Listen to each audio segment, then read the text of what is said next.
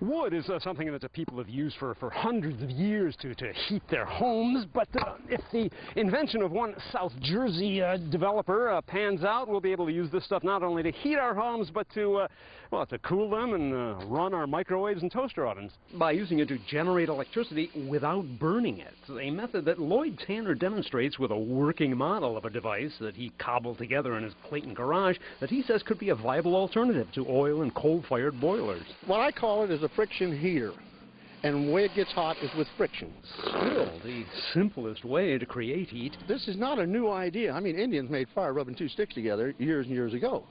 But this is just an old idea with a new twist. That involves pressing oak 4x4s against a metal wheel being turned by an electric motor that soon becomes a spinning hot plate. I had it up to over 500 degrees, and it worked better than I thought it would, and it's exciting. The thing is, it's in an airtight chamber, so you'll never have the burn.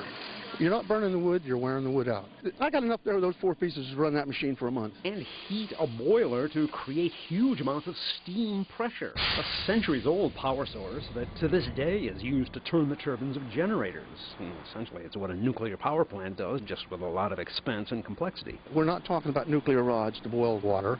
This is a clean source of energy, and you can have as much horsepower or how much pressure you want, but this is homemade. And I know this here needs a lot of refining, you know, and stuff. I'm not an engineer. I'm just a guy with an idea. But somebody needs to take this concept and perfect it. Put one in every home in America, a little power station in your backyard. You could do it. A proposition that sounds like more than just hot air. In Clayton, New Jersey, I'm Don Pollack, Channel 6 Action News.